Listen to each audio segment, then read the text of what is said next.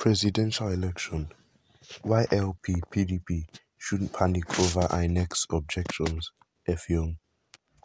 A legal practitioner and social critic, Inec'S Young, has urged people not to panic over objections to admissibility of documents by the Independent National Electoral Commission (INEC) at the ongoing hearings at the Presidential Election Petition Tribunal, saying it is a distraction.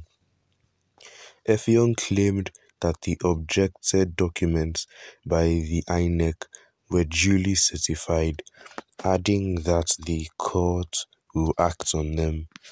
In a post via his verified Twitter handle on Thursday, the legal expert claimed that the Electoral Commission's neutrality is a mirage, especially in electoral litigations.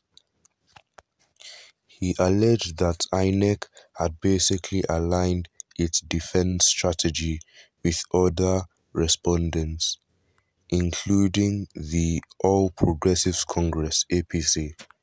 He wrote, "People should not panic over objections to admissibility of documents by INEC at the Presidential Election Petition Tribunal.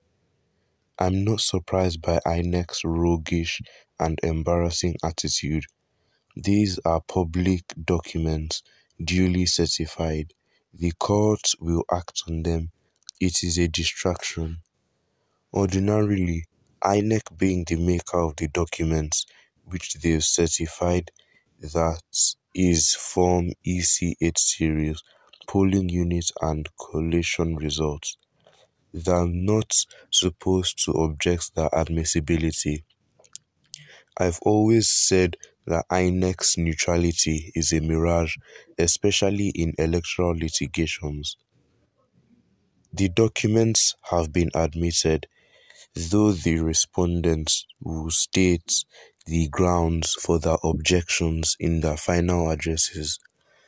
Typically, the tribunal will look into the documents and act on them. As long as the documents have been duly certified, there's no cause for alarm. INEC has basically aligned their defense strategy with the other respondents, Tinubu, APC and Shetima. They're working in sync as they always do.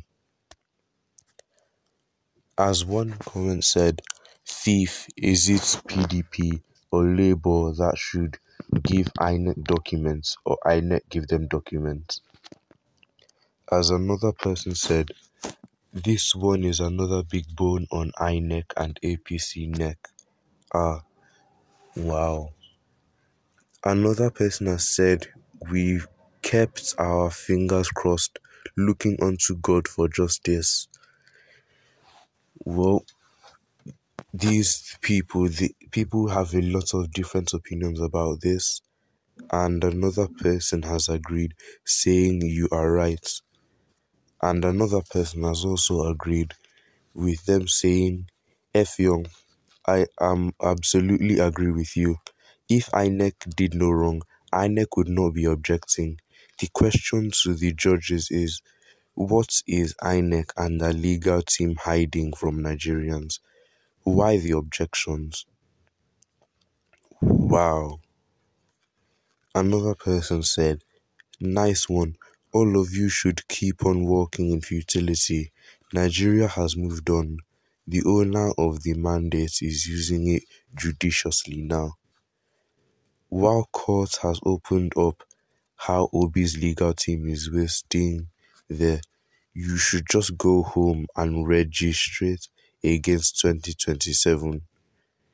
If at all you be given an opportunity, I'm rest assured that by 2027, you will have your ambition of becoming Nigeria's president overturned by chain of events. Another person has said, "Where did you see the proof when INEC didn't provide anything second and third position fighting for mandates?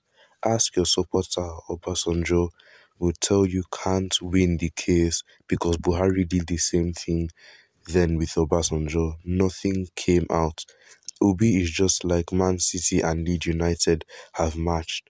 We want to see who will win. Obi and Atiku can't see my draw. Mark my word. Wow. It seems like a lot of people are agreeing with F Young and some of them do not agree. As one other comment says, my brother F Young, my only fears are that nothing of a good judgment will come from the court. The system is already viciously corrupt. The courts in Nigeria are owned by APC and Tinubu. Wow. And not too many different people are exploring and expressing their opinions on it.